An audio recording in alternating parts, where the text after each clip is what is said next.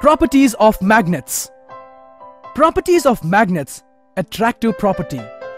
Magnets possess the property of attracting small iron pieces.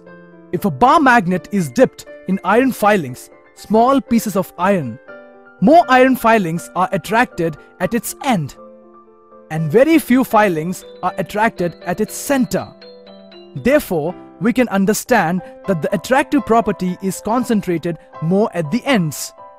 The points inside the magnet where this attractive property is maximum are called poles. See figure 11.2a. The substances which are strongly attracted by a magnet are called magnetic substances. Example: iron, steel, nickel, cobalt, etc.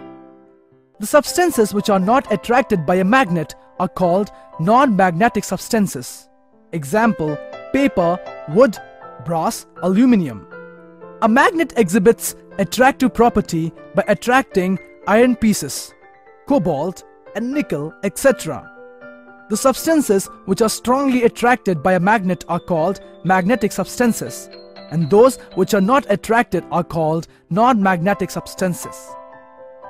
Directive property.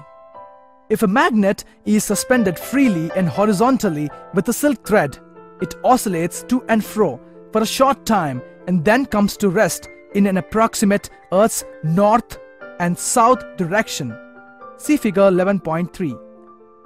The end which points towards north is called North Pole, or simply the end pole, and the end which points towards south is called South Pole or S pole. If a magnet is freely suspended, it comes to rest, always showing north and south direction.